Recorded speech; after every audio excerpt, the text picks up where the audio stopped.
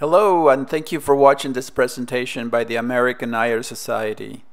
Please support the organization by becoming a member. Go to irises.org and click on Join. Thank you.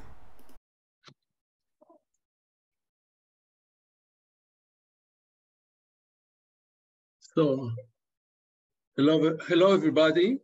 It's an honor to see so many people who are interested in nature and in plants, in gardening, and it's really an honor to see all of you.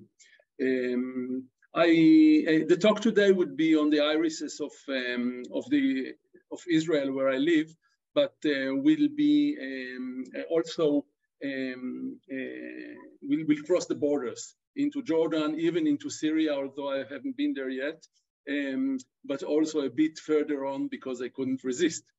But you see the irises, you know how beautiful they are. And just as an introduction, I would just like to show you the corner of the world where we live. This is Israel and the Palestinian areas and Jordan and Egypt. And you can see that the country is more or less half Mediterranean and half desert. The line that divides them is between 200 and 400 millimeters of rain, average rainfall. And the flora goes accordingly. Half of the country has a Mediterranean flora, and then we have something we call a transition zone between the Mediterranean and the Sahara Arabian or desert area, and then the rest of the country has a desert flora. But when we talk about irises, the irises, and in general, I would say geophytes and bulbs will be distributed in the Mediterranean transition and semi-desert. So in this area, I go back a bit. So no irises in the extreme desert, but there will be above 70 millimeters average rainfall. You'll get bulbs and irises included, and are distributed in these areas. The most interesting and most striking irises, and I would say in general flowers in our region, are the Oncocyclus Irises. We have about 8 or 9, depends who you talk with, species in our region. And these magnificent flowers have a lot of things that are exciting. There is a big group that doing research on them in the Tel Aviv University, led by Dr. Yuval Sapir, my good friend, and they're checking. He was doing research on them for decades. But I would like even to go back into the 1970s and 1980s, 40 or 50 years ago, when we saw these beautiful flowers in the field. And the flowers, if you look at my hands, are about this size. You know the oncos, maybe most of you. And this big flower is standing in the field. There is no nectar produced in the flower. There is very little pollen produced in the flower. And for years, we were thinking, what the hell, who is pollinating these flowers? We saw no pollinator at all. Ignore the picture on the right for a second. And it took years until a teacher in the north of the country said, this is impossible. His name was Yariv Ivri, and he said, it's impossible. Somebody is pollinating these flowers because they are self-incompatible, they are producing fruits, so somebody is pollinating them. It's just catching who it is.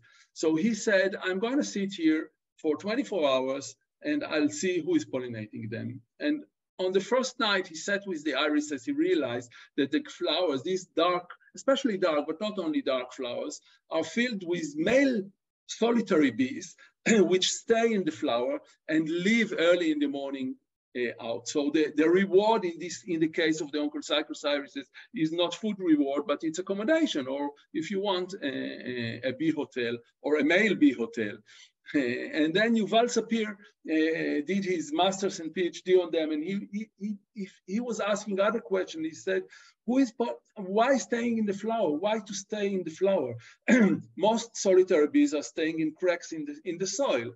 And then he started measuring the temperature. He said, okay, maybe the dark flowers are heated more quickly, so maybe you get not only accommodation, but free heating. And then he didn't find any differences in temperature between the soil and the flowers. But when he continued his research, he found that early in the morning, these flowers are getting heated more quickly than the soil. So the bees that are staying in the flowers can go out of this flower earlier than other bees that are staying in the frozen, not frozen, but in the colder soil, and then they can reach nectar producing or food rewarding other flowers.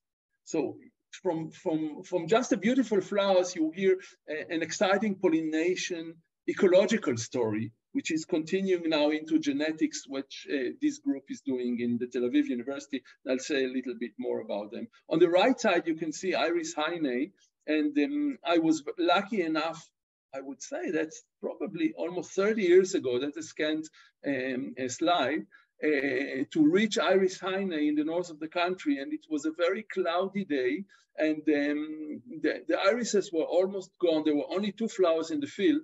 And I was sitting frustrating because I was guiding a group of Japanese at that time. And as I was sitting, this bee came out of the flowers full of pollen on its back and just showing, you know, Oncocyclus pollination, which is exciting and a rare event. So at that point, I finished probably almost the whole film just taking picture of this single bee with the pollen on its back. So there are, in irises, there are what we call the pollination tunnels. So there are tunnels you can see in the central flower. There is a patch, or in the left picture, there is a patch. And the bees learn very quickly to go to the patch and to enter this place and just stay there in the night and leave later in the morning. In the 1970s, Dr. Michael Avishai, my predecessor in the garden, did a PhD on these irises, and he grew not only these 3 irises, but he grew, I think, 40 species all around its range. This is a map that he did in his PhD, and he started growing them all in Jerusalem, and he started hybridizing them, and he got fertile hybrids from all of them. So obviously, these are very closely related species. That is a young, evolving group, and some people would say, "Oh, these botanists they want all these names. This is one widespread species with coloforms along its range."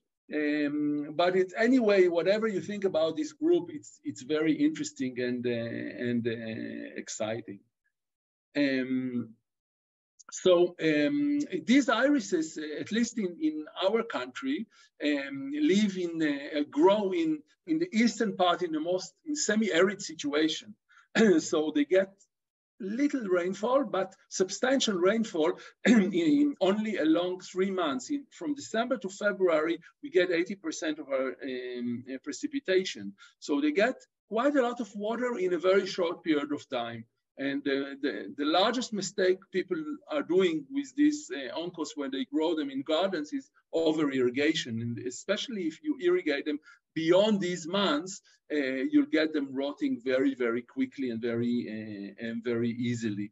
So probably most of you know what are Oncocyclus irises. They are rhizomatous plants. They are forming clumps. They have a single flower, a birded fall, and a flag-like atropurpurean segments. And here you have a map showing all the species that we have in our region. My Greek friend Nikos made a very nice map with pictures of them, and you can see also the patches on the map showing the distribution of these irises in nature.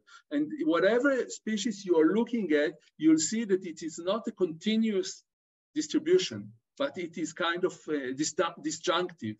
So there is a population, and then perhaps 10 miles there is nothing, and then there is another population. Each population have hundreds of clumps, maybe 1,000 clumps, something like that, but they are not continuous. And the feeling you have when you go in the countryside is that there are potential habitats, but they are not really used by the irises, so to say. And this has to do probably with the seed distribution, dispersal of these irises. The seeds have this aerial that is collected by the ants, and the ants are distributing the seeds. And the ants, you know, are distributing the seeds very close by, so a few meters, maybe 10, 20 meters, not more than that. So when a clump is established, the seeds will be distributed around it, and then you'll get this population of a few dozens, few hundred, maybe 1,000 plants. But to get these 10 miles to the new population, that's a very rare event. And this is happening maybe, I don't know, I'm just guessing, once every 30,000 years.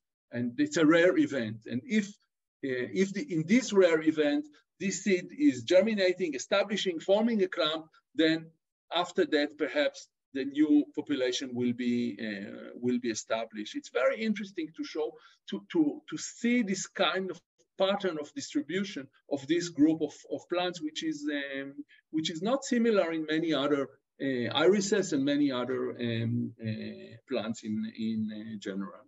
So here you can see again the Iris haynei, which grows and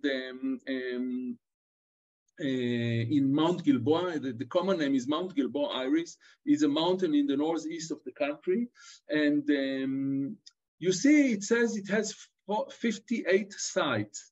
So these are data that comes from our red data book, and 58 sites means 58 square kilometers on the map. And you see that only 20% of them are in nature reserve, and it's a vulnerable species. And according to the Israel red number, which is our local endangeredness system, it is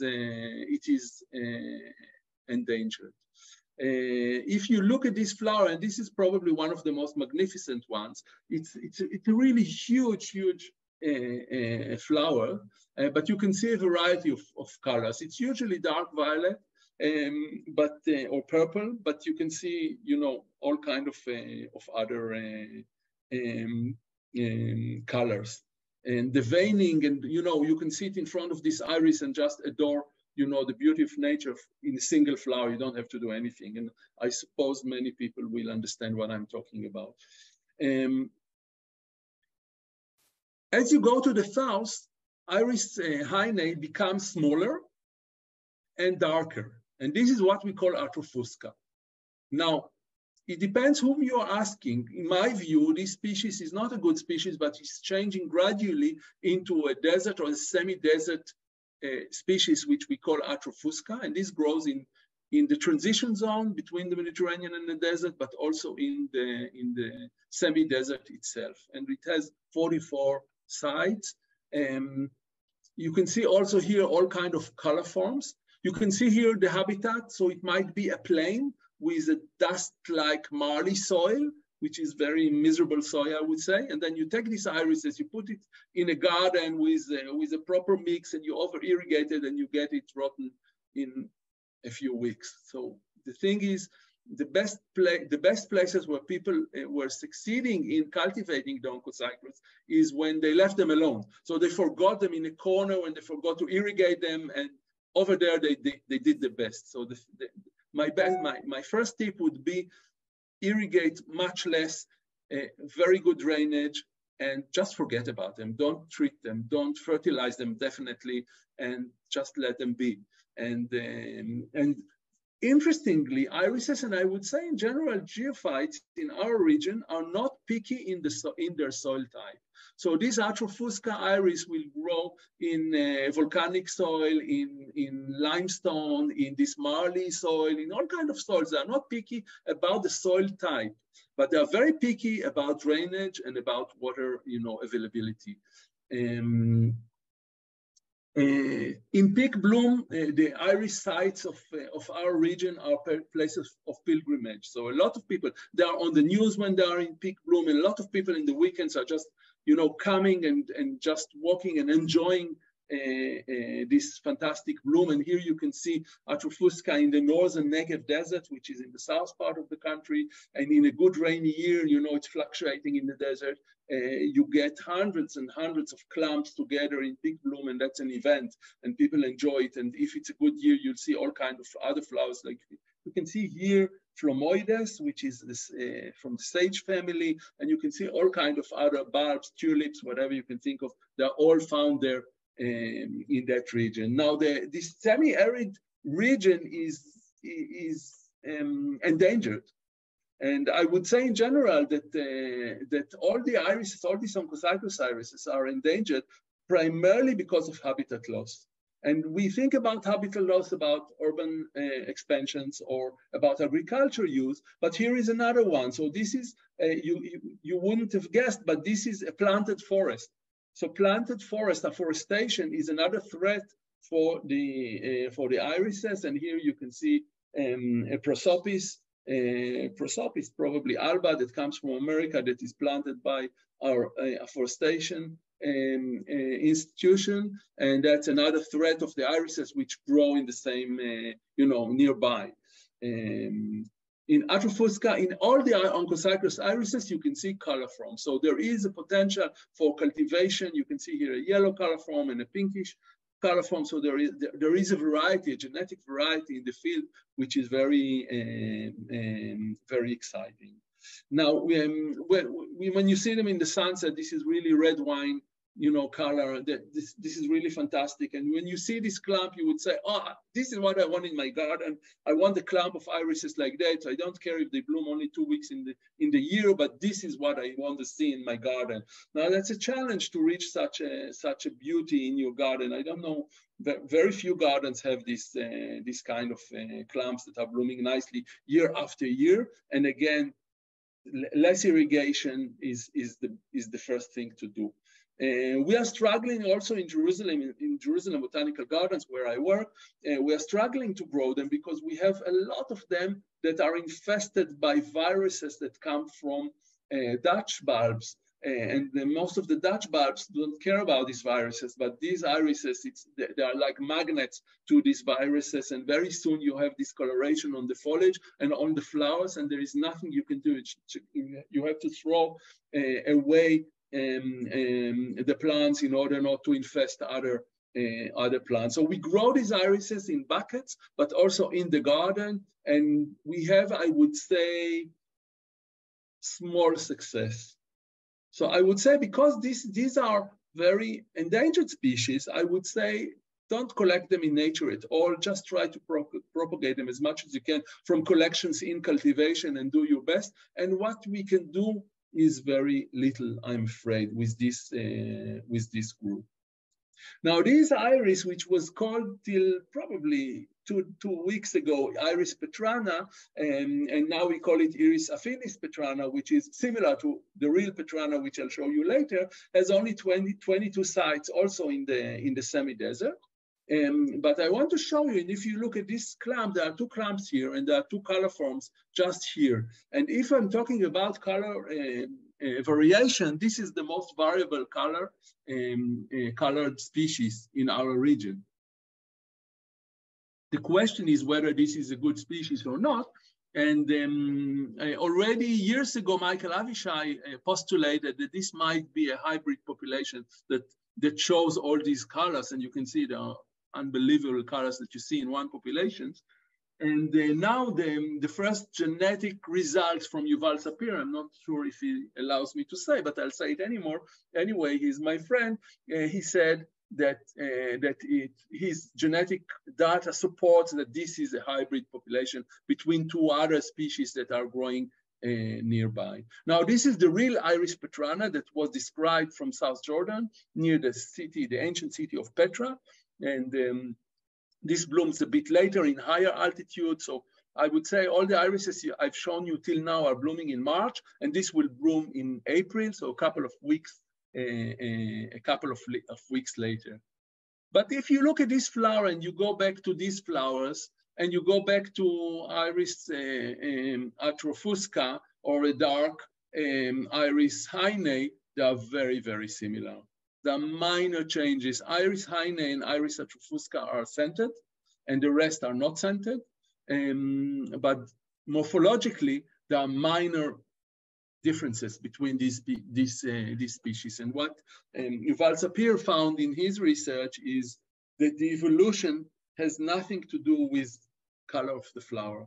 So we used to lump together, and you can see also even my talk is arranged like this. We lump together the group, the dark ones, the dotted ones, and I don't know, the bright ones. But it doesn't happen, and genetically, they are not sorted in this order.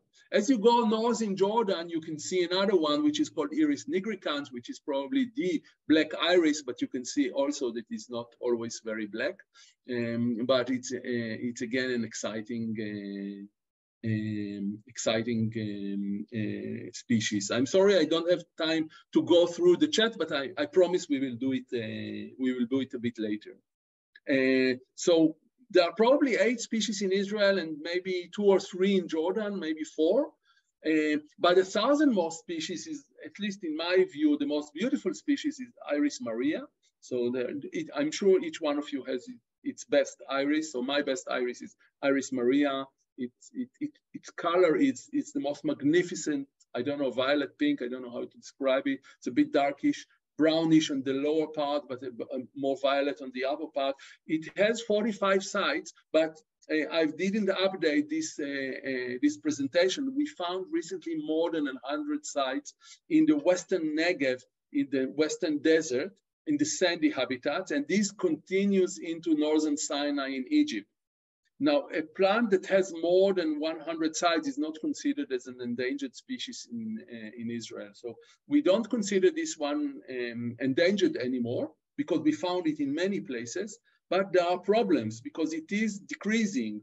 There is overgrazing by goats and a lot of army activities in this area, you know, training, tanks, things like that. The plant is really decreasing, but it's not endangered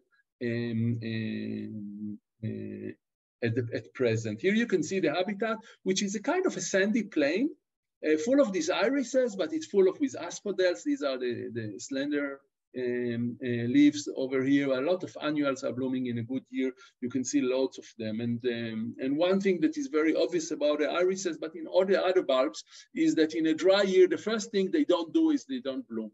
So if it's a dryish year with little rainfall, they'll produce a few leaves and will not do more than that. But in a good year, they will bloom, and most of them will bloom. So it's fluctuating according to the rainfall, and in good years, then you'll have loads of them, and it's a celebration of nature, like happened this year, where we had a lot of rain in the desert, and a lot of these irises were blooming. And when you have irises, you have other flowers. You can see here tulips, wild desert tulips, and other bulbs that are blooming nearby. What is one character that is very prominent in the Iris mariae is the falcate leaves. So it has very narrow leaves. It's probably the narrowest, or almost the narrowest in this group.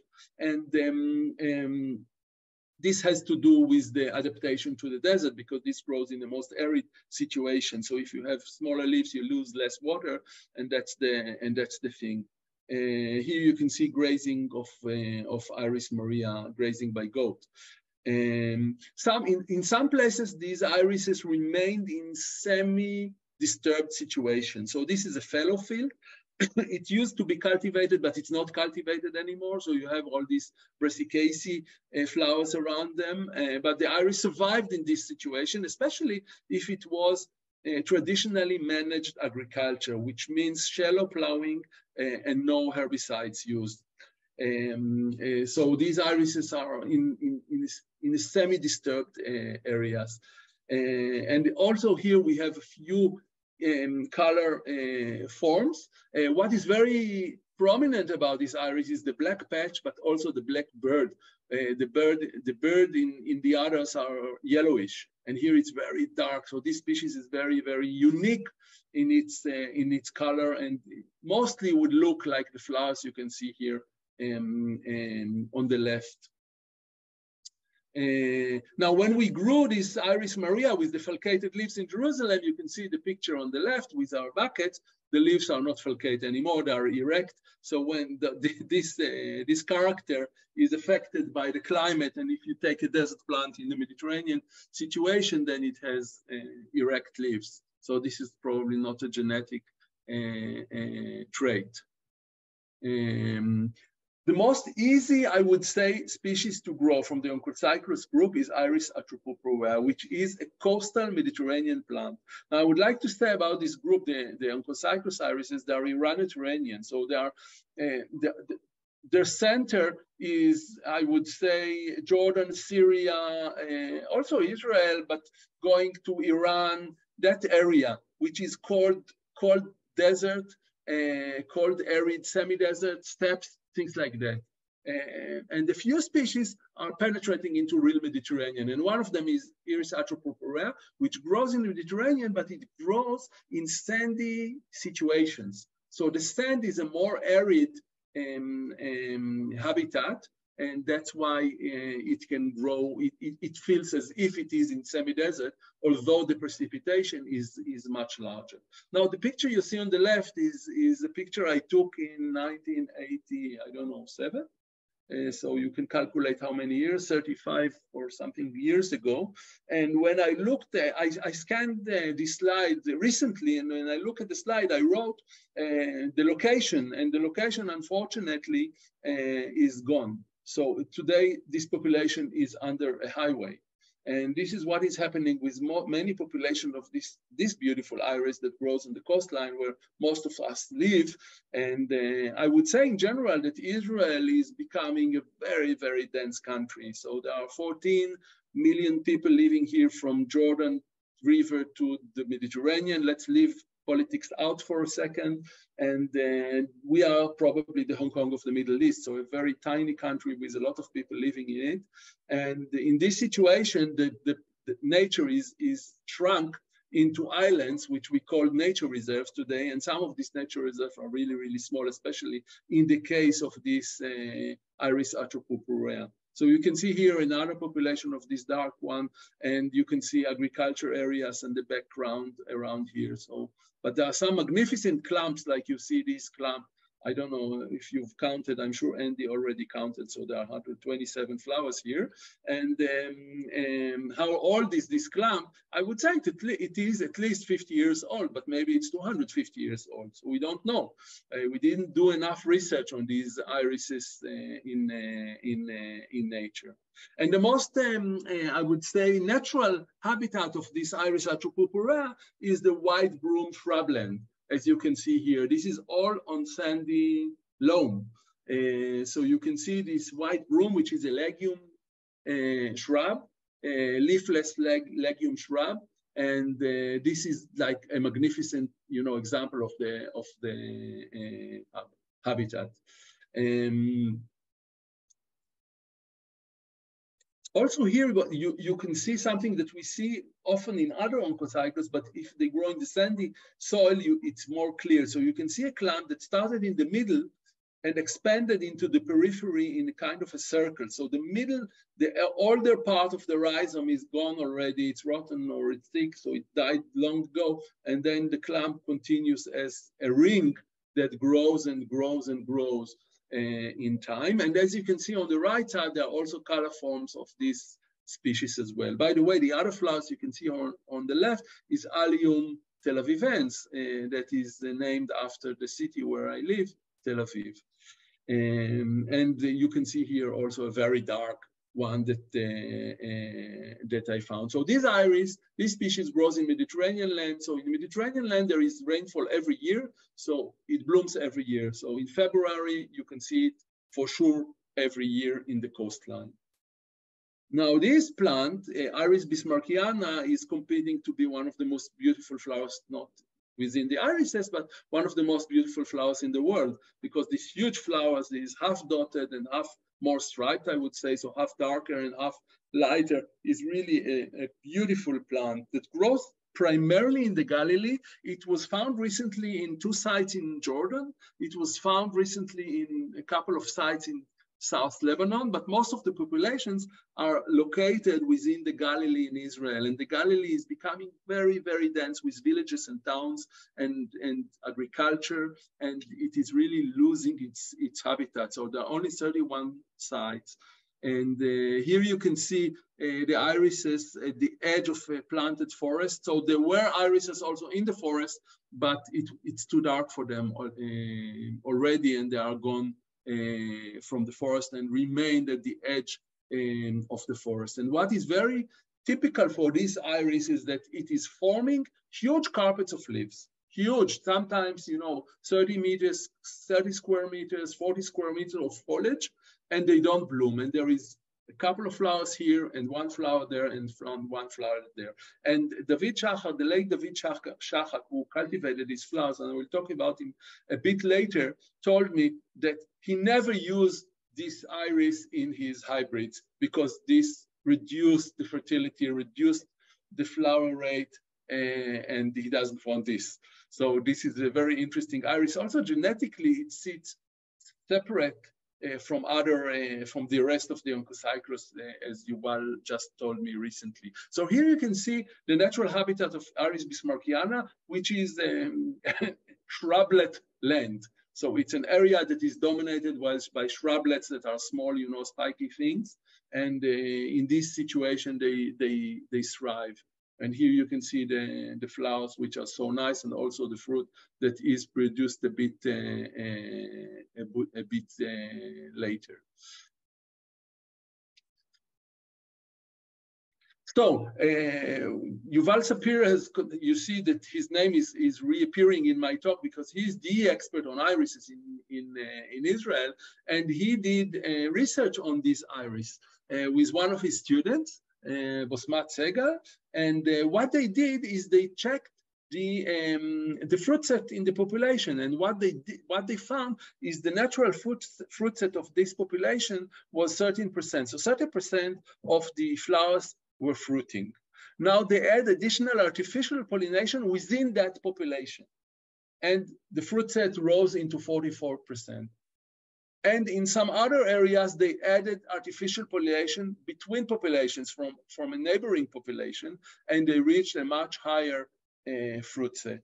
So one thing that we are not aware of is that there is probably a lack of pollinators, and there is a pollinator crisis in general. So this is another really threat to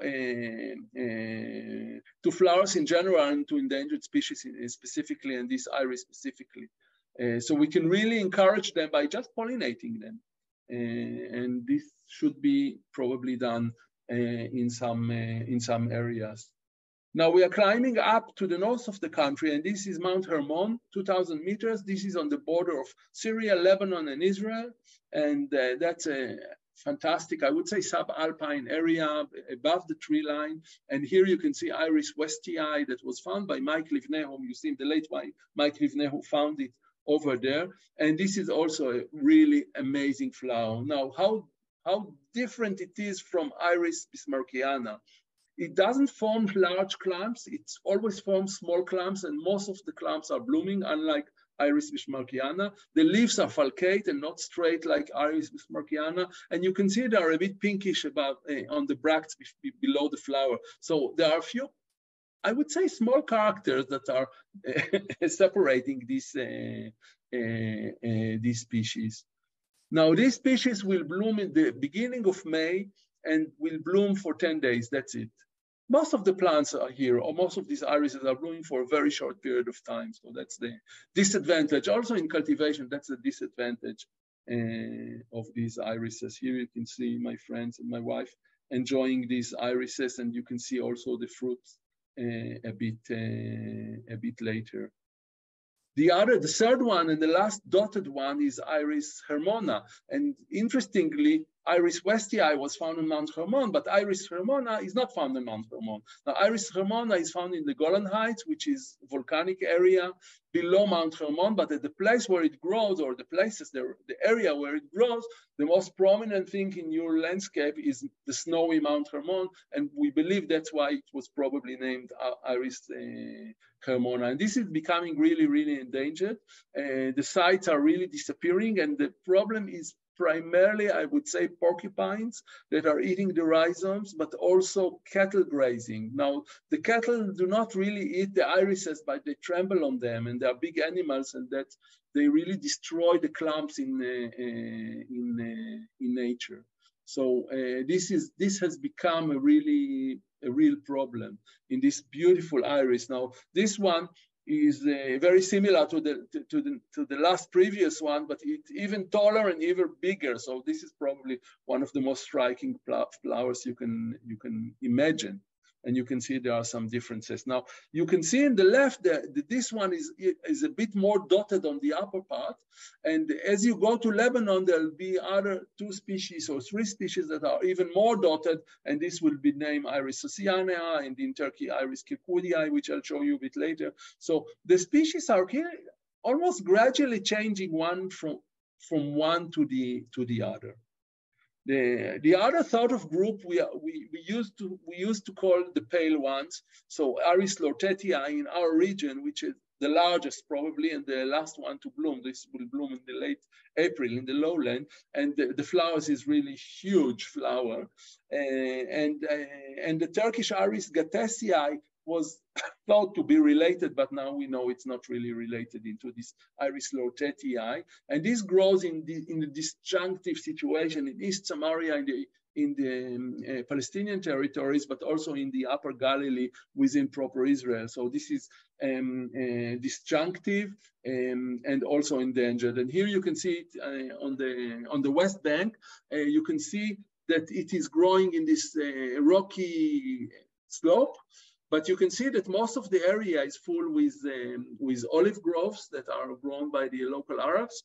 And it's because it is kind of a traditional agriculture, the iris remained at the periphery or at the walls of these terraces that are built in the region. So we want to encourage very much traditional agriculture.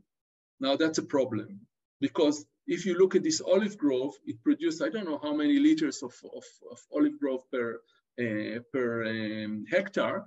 But if you grow olives in a modern grove, you'll get 10 times more olive production. So what are we supposed to say to tell the farmers? Oh, please remain tradition because you have some beautiful flowers within your groves. This is, of course, not realistic. So this is kind of the problems we have locally in our region. And we are trying, with our nails to cling into the last population of these irises and protect them somehow. Here you can see the same irises in the Eastern Galilee, also in a very rocky slope. And of course, they are so beautiful for the 10 days when they bloom. Each of these flowers will bloom for 3, 4, sometimes 5 days, not more than that, which is quite long, but not long enough for them to be cut flowers. So they cannot last more than that. Yuval Sapir's master's research showed that these irises morphologically are not different from one from the other. So you see the overlap in all kind of character in this graph, so they are not really separate properly. Now, David Shachak, the late David Shachak, who lives in the Jordan Valley, decided he wants to cultivate them. And as I told you, it's very difficult to cultivate them because they get these viruses and they don't last. So he started growing them. He made hybrids between species, and he also hybridized them with Iris germanica. And then he got these things which get the strength from Iris germanica, but get the flower shape from the Oncocyclus irises. I think this one has Iris germanica, but also Iris haynei, and maybe Iris hermona, and maybe Iris mariae. So it has like 4 parents, this guy over here, which I think is called Iris more. That's the name of this variety. And you can see on the right side, the field with these irises. They are all sterile. They are propagated only by rhizome cuttings, and they are exported all over the world, and they are grown also locally a little bit. So the trick was to hybridize them with Iris germanica and then get stronger varieties in the garden. Unfortunately, David Shachak passed away a few years ago, and there is nobody that continues his work of cultivation. So the business, I would say, the agriculture business continues, and they sell some of these rhizomes, but nobody is really, doing research and finding new varieties, at least locally in Israel. I would like to cross the border and go to Lebanon, to Jordan, but not South Jordan as I did before, but North Jordan. And in North Jordan, there is Iris bostrensis, which is another dark one, but it has this yellow background of the flower. This is the character of this species. This grows in northern Jordan, in South Syria, a troubled area these days. And if you even cross the border a bit north, even more to the north in southern Syria, in Jebel Druze, you find this fantastic Iris auranitica. These are pictures taken by my good German friends Thomas Fitz, that saw it over there blooming in late May, so really late, in altitude of 16 or 1700 meters. So it's a mountainous species that blooms really, really late, and it has the most magnificent golden color, Iris auranitica. And if you go into the anti-Lebanon mountains, also in Syria, you get this Iris antilibanotica, which is more violet and may perhaps resembles a bit more the Iris mariae or Iris haynei in Israel, again taken by Thomas Fitz.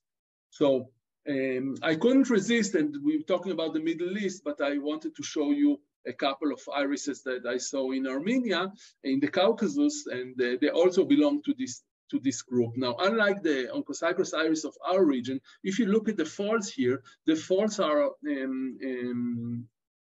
convex. But in the Caucasus, the falls are concave. You can see they look like maybe bowls or whatever. And this is Iris lycotis, which grows in the northern Iran and the southern Caucasus. And I was lucky enough to see it in Armenia. And this is Iris lineolata, full of these lines and delicate species that is rather easy to grow also, and that grows in that region. And that concludes my talk about the Oncocyclus iris. So, so you see, you know, we are all into the Oncocyclus, but they are so tricky in cultivation. With the remaining time I have, I would like to show you the other irises we have in the region, and they are also very, very exciting, although not so striking. So these are mariaes.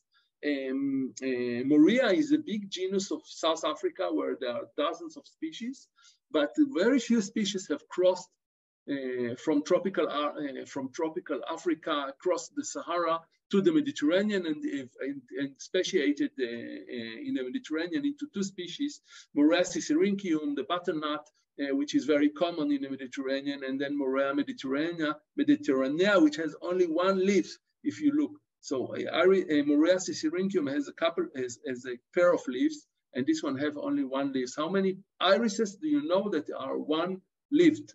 I don't think you know any.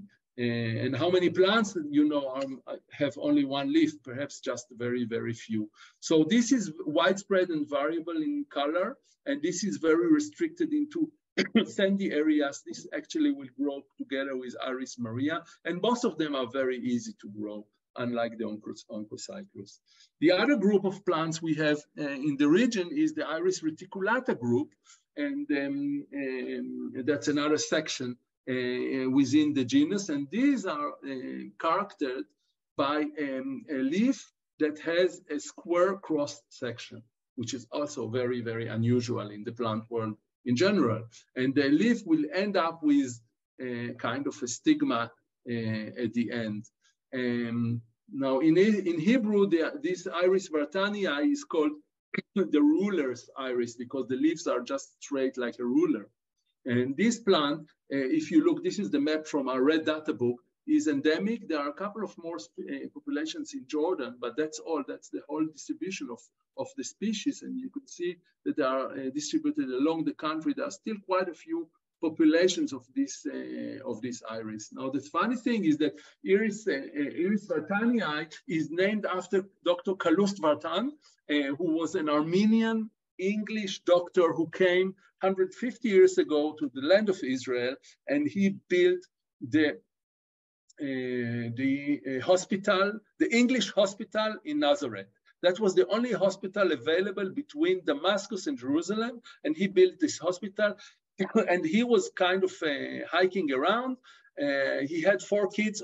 All his 4 kids died of malaria at that time in Israel, which is a terrible story. But he found this iris and didn't know what it was. So he sent it to Kew Gardens, to England, where they grew them. and they've described him in his honor, Iris vartanii. And I was very happy to meet his grandson, who is also an MD doctor from England, and give him some pictures and also some bulbs of this iris that were planted in Nazareth near this hospital. So just an interesting story around this iris. Now, Iris vartanii, you see, is a very pale species. It's very easy to grow. I think it's a very nice cultivar for non-hardy areas. So for California, for Australia, for these regions, for the Mediterranean region, in these areas, you can really grow them. They are fantastic. They're forming nice clumps. Each flower will bloom for a week, and they are really easy to grow. As you go to the north of the country, and here you can see the seedlings of these iris and also the fruit. So we are monitoring all these things, and we are doing some research on these irises. But as you go to the north of the country, you will get something similar, but much more bluer, and people will say probably much more beautiful. And this is Iris histrio, which is a northernmost is a more northern element that is more hardy and probably will suit a more European situation in cultivation. This is Iris histrio, which is more blue and more dotted. And here you can see it on the left, even under our rare snowstorms that we have. On the right side, you can see the calyx, so the capsule, which is the fruit. Now the fruit, the ovary, during blooming, the ovary is underground, because it's an inferior ovary. And after fertilization, it will take quite a few weeks, if not months, until the ovary is inflated into a capsule and migrate up above ground. It takes time. So it's very interesting about these winter blooming irises. I forgot to say, they are both winter blooming.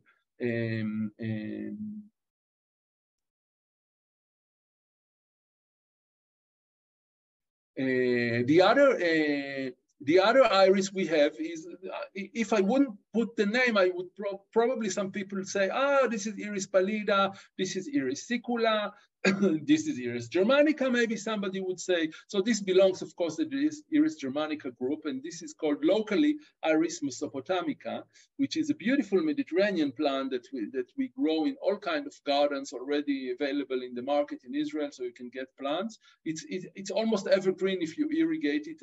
Not over irrigate, but if you irrigate it in a drained situation, it will be almost evergreen.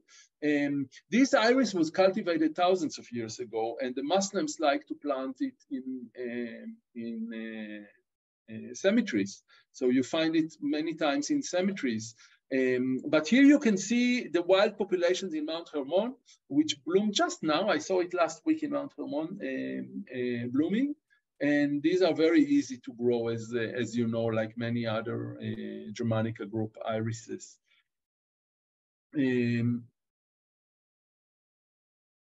Going back to wintertime, I would like to talk about the Juno irises, and you know, especially the Russian botanists like to call it genus Juno and not genus Iris anymore.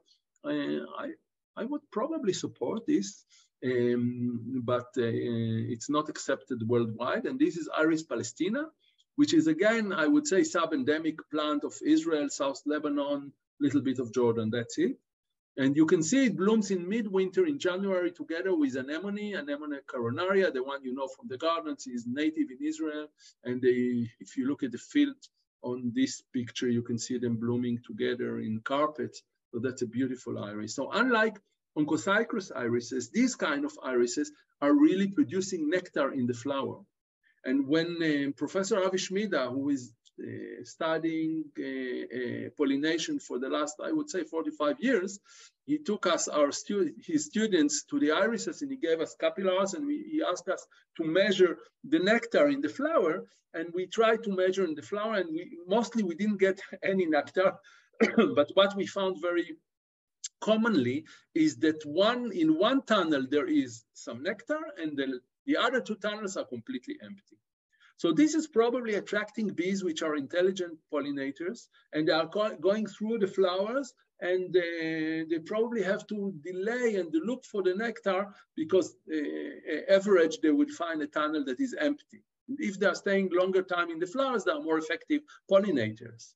So Iris Palestina is a rather common plant. By the way, all the irises are protected by law in Israel. So you cannot dig them in a nature reserve. You cannot dig them outside a nature reserve. If you buy a land and it's your private land and you have these plants and you want to build a house, you cannot build the house until you sort it out with the natural authority. Then the plants are being transplanted or you have to do something about it. So we have succeeded in Israel in protecting the beautiful flowers. So nobody picks these beautiful flowers. You wouldn't find anybody going with a bouquet of wild irises in his hand. It doesn't happen.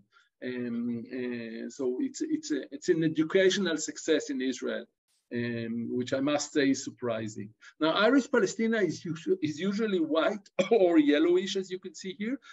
But as you go to the southernmost semi-desert population in the transition zone, you can get some bluer population. And I will talk about the rootstock when I talk about the next flower. And the next flower is this one. So I was hiking in the Negev highlands, which is a semi-desert. It gets probably 22 inches of rain average. So most years will be completely dry, and then there will be a year that is very wet. And then I was hiking there in June, and that's what I saw in the field. And I said, oh, what the hell is this plant? I have no idea what this plant is. And I'm a trained botanist. I'm supposed to know the plants, but it took me a really long time to realize that this is a small tumbleweed with fruits and seeds of this species. If Iris regis usea, which is another iris that is endemic to the desert mountains of our region, meaning the Negev highlands and also the South Jordanian mountains. And one character of this species is this beautiful white line at the edge of these wavy leaves. And after the flower is fruiting, it takes time, and then the whole plant is drying. The capsule is opening, and this whole thing is tumbling on the ground, dispersing its seeds. I don't think anybody wrote about this, the dispersal of this species. And what we are trying to do is write all this data in the website that we manage, called the Flora of Israel and its environment. And I will show you a picture of this website at the end of my talk. So Iris regis usea can be more blue or more a bit violet. Beautiful, beautiful flower of a very arid, cold region. Like most irises, most of the irises are Asian, Central Asia, Southwest Asia, and these are the last plants that you see in this group. So they are mostly Irano-Turanian. The only real Mediterranean one is this Iris Palestina, and another one, which you probably know, some of you, is called Iris planifolia from the West Mediterranean, which is blue, beautiful blue. And by the way, it's very easy to hybridize these two species. Now, if you look at the root, at the bulb of this Iris regis usea, you'll see that unlike many other bulbs, they are very fleshy. There is a fleshy root cluster. And these roots are perennial. So they're not seasonal like in most bulbs, but they remain throughout. And the bulb is absorbing nutrients, the bulb is absorbing water, but also the roots are part of this thing. So they also keep some water for this this spectacular flower. Now, you can see also the bulb is covered by dry tunics, so that also reduce the water loss from this bulb. By the way, these two bulbs were dug by a special permit for a research, so they were planted back, so don't worry. So in general, we don't harm plants in nature. So this is Iris regis usea. If you cross the border and you go to Jordan, then you get the Jordanian Iris regis usea, and this is much more leafy, I would say, much more leaves, a taller plant with smaller flowers, and the flowers are more yellowish. Now, is this a different species from that? I would say at least a different subspecies, and I know in Kew Gardens they are working on them for decades, and they didn't publish anything. Perhaps we'll do it if we will become impatient and want to describe this as something else, because it is something else. So if you look at the mountains of the desert, you can really treat the mountains of the desert as islands, as a biological island. So you have these colder areas, and then the lowlands where these irises cannot grow, and then there is another area, high area in Jordan, and if time goes by, then they evolved into different things. And maybe if we've met, maybe, I don't know, 20, 30,000 years ago, it was colder in the region, and these cold-loving irises were distributed throughout, and then they got extinct in the lowlands and evolved into two different things in the highlands.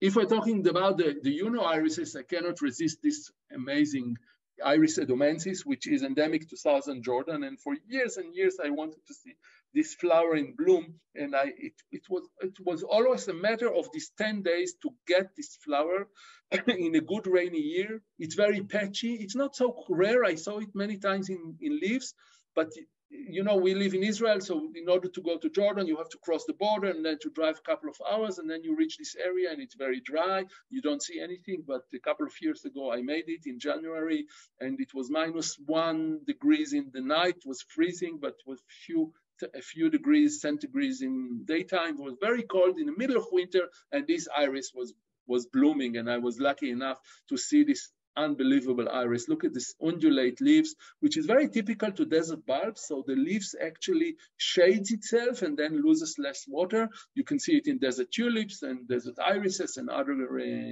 other bulbs as well. And you can see how different these irises are one from the other. Here you can see a few more pictures of Iris edomensis, another iris that is very narrow endemic of southern Jordan. I would like to finish my talk talking about two yellow irises we have in the region. And one of them you know very well, and one of them I suppose you don't know at all. This is Iris grandufii, which is endemic to Israel and Syria, probably also a little bit in Iraq and southern Turkey, but that's the region. And in Israel, it really reaches its periphery. In general, in Israel and Jordan, the interesting story is that everything is peripheral. So it's either Mediterranean or colder flora that is disappearing in the desert, or desert flora that is disappearing in the northern wetter areas. So this is the northern element that grows in wet depressions. And we've collected it. This plant is very unique because the rhizome is spiny, which is very unusual in irises. So this spiny iris is the spiny rhizome is the character of this species. It blooms beautifully in yellow. And when we first brought a few rhizomes into the botanical garden, we lost them all in the first year. And why was that? Because in Hebrew, it is called the swamp iris. So the swamp is kind of a wetland that is wet throughout the year. And so we kept irrigating it in summer, and all the rhizomes were rotting. So it needs a lot of mud and no drainage in wintertime, but then it needs this complete dryness in summertime. Very strange situation.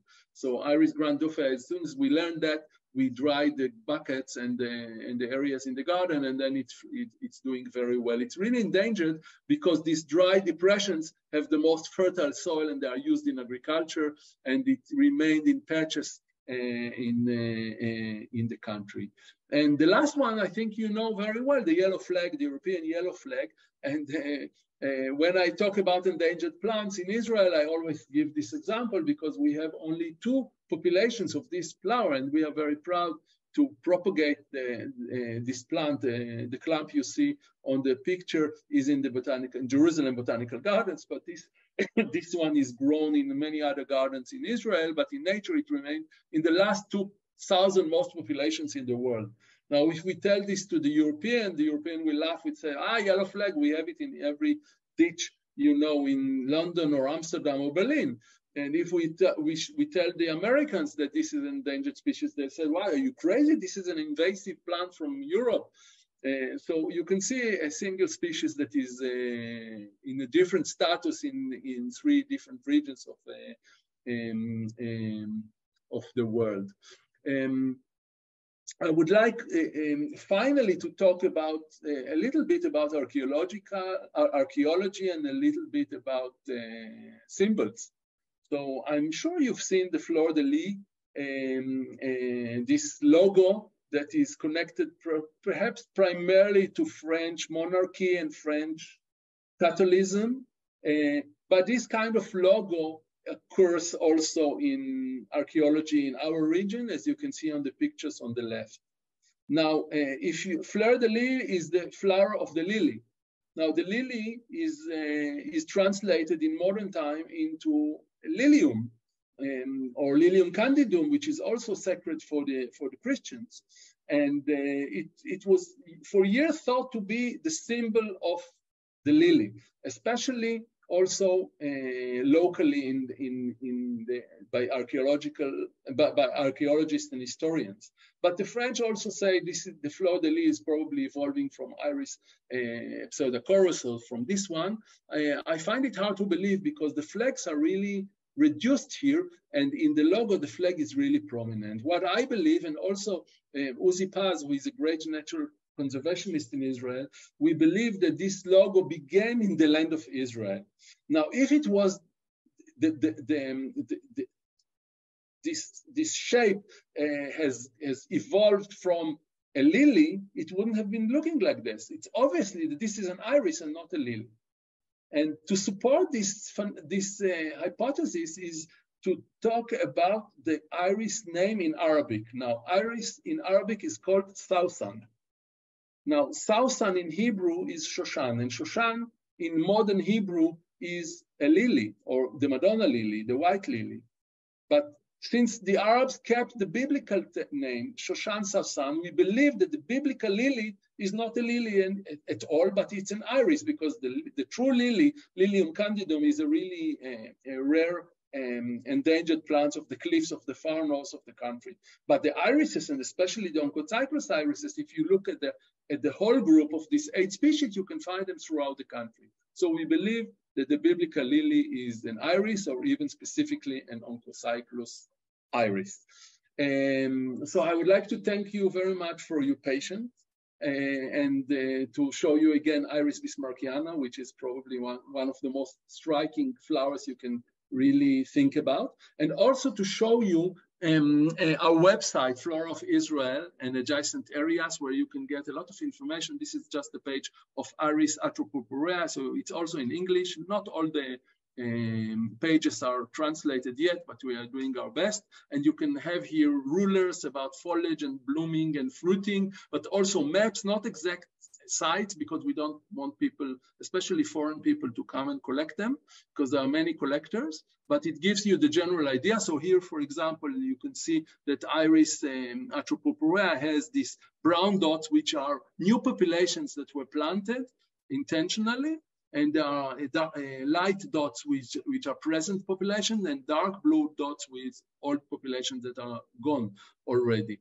And I would like also to say something else before we go to the chat, is just to tell you that if you are interested, we are organizing flower tours in Israel. And if there'll be a group of at least 15 people that are interested in an iris tour next spring or whatever, we can organize that. You can see my email here, and you can email me freely, and we'll talk about it in the future. So again, thank you very much.